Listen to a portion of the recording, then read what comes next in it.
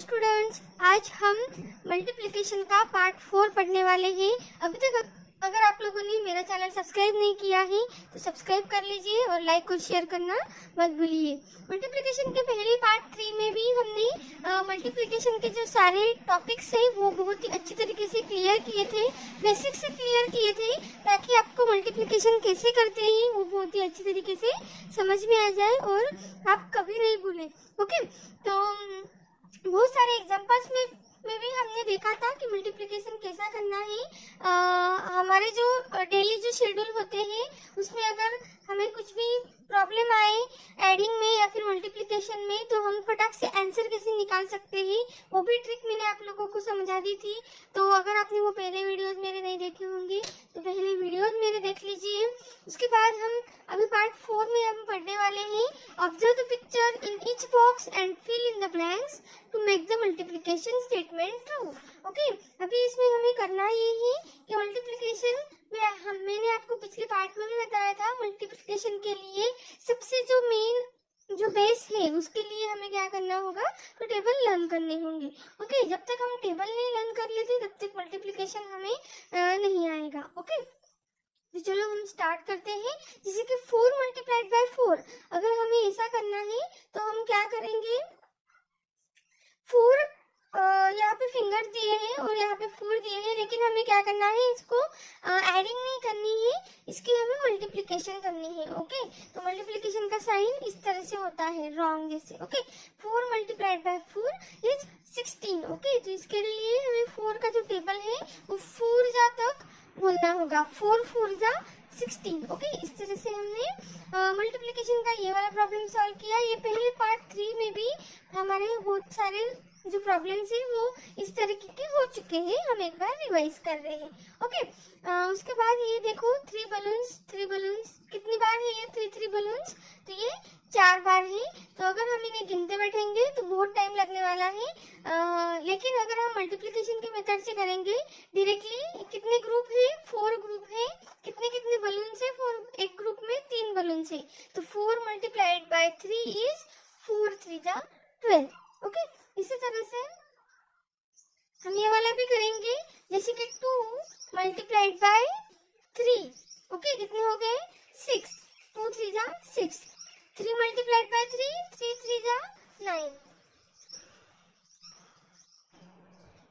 6 multiplied by 7, 6 7 जा 42, 10 multiplied by 2, 10 2 जा 20। Okay, 7 multiplied by 4, 7 4 जा 28, और 8 मल्टीप्लाइड बाय 2, 8 2 जा 16। अभी क्विज वाले क्वेश्चन में भी हमें उसी तरीके से दिया है। अगर हमारे सामने इस तरह से कंडीशन रहती है कभी कि यहाँ पे 3, एक ग्रुप में कितने फिश है, 3 फिशेस है। ओके, 3 3 3, ऐसे कितने ग्रुप है, तो 1 2 और 3, मतलब 3 फिशेस 3 ग्रुप्स में है। तो हम इनको गिनते बैठेंगे तो बहुत टाइम हो जाएगा, लेकिन हमें शॉर्टकट में करने हैं। There are 3 groups of fish and 3 fish in each group. Her group में कितने फिशेस है, 3 फिश है, और उनके वैसे ही 1 2 3 ग्रुप्स है। तो ये 3 प्लस ये 3 प्लस ये 3, अगर हम एडिंग करते हैं तो 3 प्लस 3 प्लस 3 ऐसे करते हैं, तब हमारे जाके 9 आंसर आता है। लेकिन हम अगर ऐसे फटाक से कर देते हैं, ये 3 और ये 3 मल्टीप्लाइड बाय 3 इज 9 हो जाता है। ये बहुत ही इजी और शॉर्टकट ट्रिक है मल्टीप्लिकेशन की। ओके, नेक्स्ट एग्जांपल में हमने देखा है there are 2 groups of candles and 10 candles in group. ये कितने ग्रुप से, 1 कैंडल्स का ग्रुप और ये है 2। ओके, तो एक ग्रुप में कितने कैंडल्स है, तो 10 कैंडल्स है। तो डायरेक्टली हम क्या कर देंगे, ये 10 कैंडल्स 2 ग्रुप 2 मल्टीप्लाइड बाय 10 कर देंगे। ओके, तो कितना आंसर आएगा, 20। सेम उसी तरह से हमारा अगला जो है वो है क्वेश्चन, देयर आर 3 ग्रुप्स, कितने ग्रुप्स है ये, 1 2 3, नंबर दे देती हूँ ताकि आपको अच्छे से समझ में आ जाए, 3। ओके, कितने हैं ये, 1 2 3। तो there are 3 groups end of orange, और एक ग्रुप में कितने हैं, तो 1 2 3 4 5 6, ओके 6 ऑरेंज एक ग्रुप में हैं। तो डायरेक्टली हम कितने क्या कर देंगे, 3 groups multiplied by 6 orange, okay 3 multiplied by 6, 3 6 जा कितना आता है 18, ओके 6 + 6 करेंगे तो वो बहुत ही लेंदी हो जाएगा और हमारा जो आंसर है वो उसके लिए हमें बहुत टाइम लगेगा निकालने के लिए, ओके। तो अगर मल्टीप्लिकेशन का मेथड हम सीख लेते हैं तो हम कोई भी जो चीज है वो फटाक से उसको ऐड कर सकते हैं और पैसे का भी जो भी ये होता है तो वो भी हम कर सकते हैं। तो चलो हम वर्ड प्रॉब्लम्स की तरफ आते हैं। आज हमारा जो मेन टॉपिक है वो है वर्ड प्रॉब्लम्स। वर्ड प्रॉब्लम्स कैसे सॉल्व करते हैं वो आज हमें देखने हैं।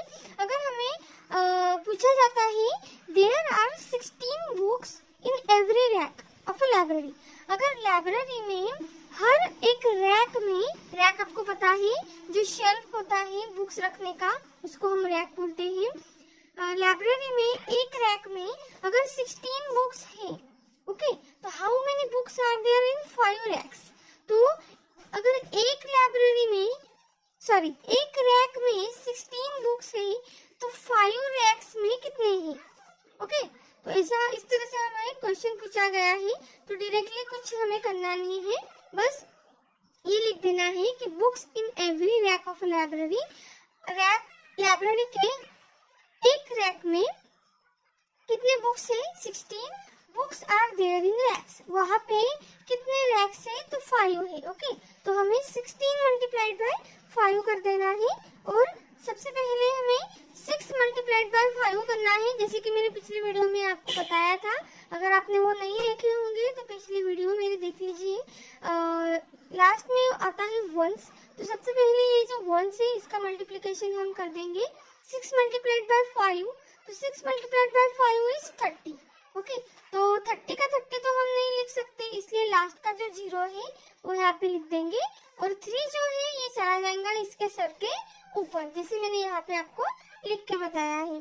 तो ये अभी ये तो हो गया 6 मल्टीप्लाइड बाय 5, अभी बारी है 1 की, तो 5 मल्टीप्लाइड बाय 1, तो ये हमने पिछली वीडियो में ये देखा था कि 1 के साथ अगर कोई वैल्यू मल्टीप्लाइड होती है तो वही वैल्यू सेम आ जाती है, क्योंकि 5 1 जा 5 ही होता है, ओके। 5 1 जा 5, लेकिन और ये 3 जो है ये हमारे सर के ऊपर जाके बैठा है तो इसको भी तो ऐड करना ही पड़ेगा, तो 5 + 3 कर देते हैं तो ये हो जाएगा 8, ओके।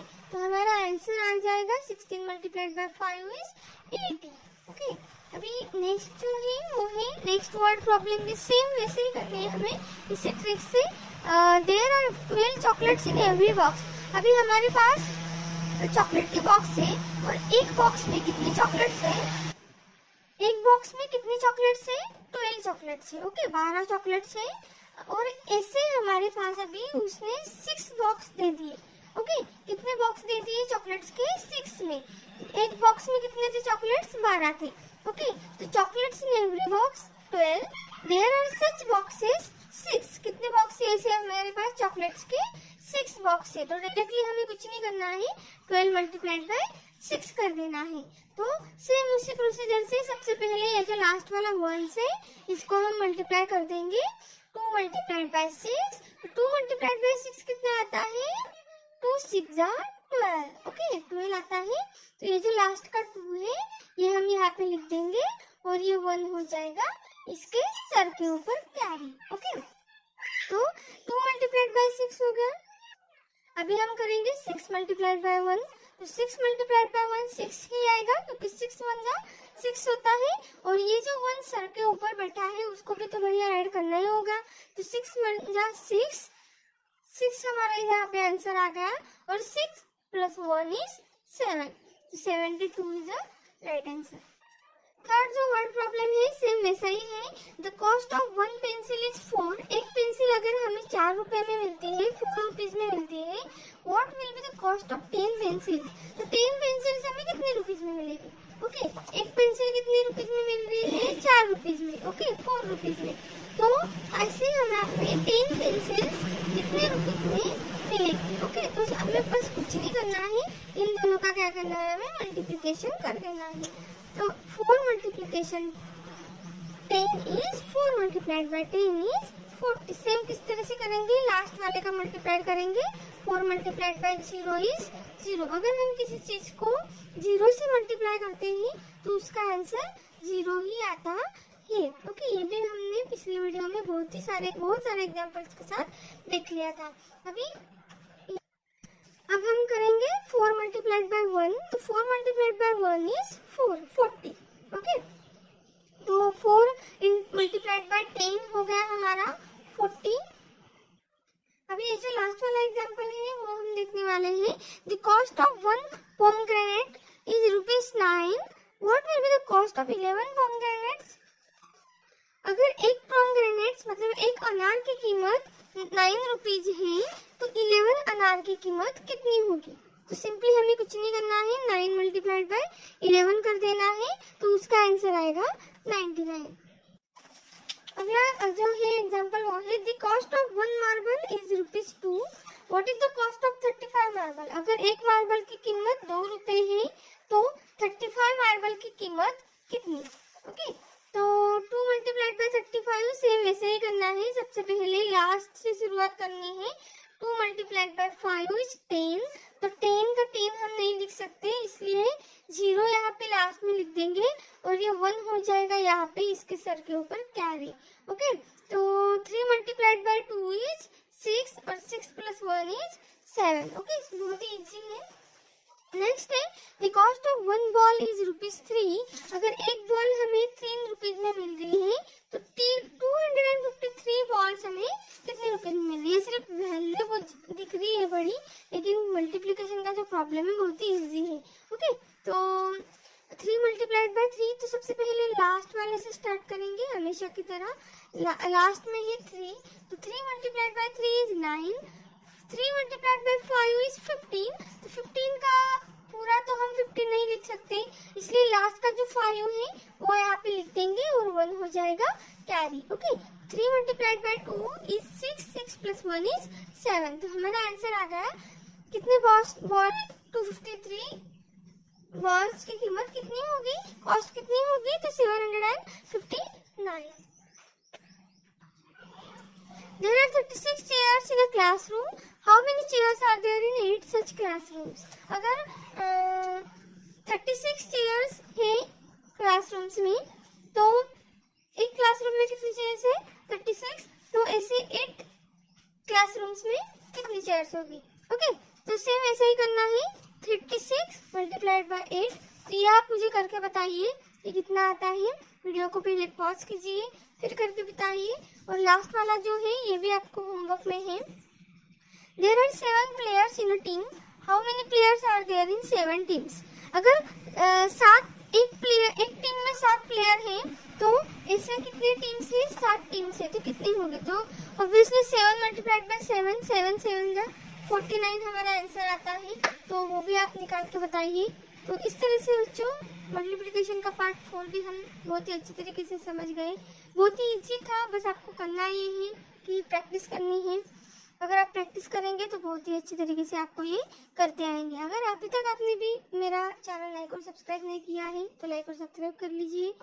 हम ऐसे ही अगले वीडियो के साथ मिलेंगे, तब तक के लिए आप अपना ख्याल रखिए। Bye bye.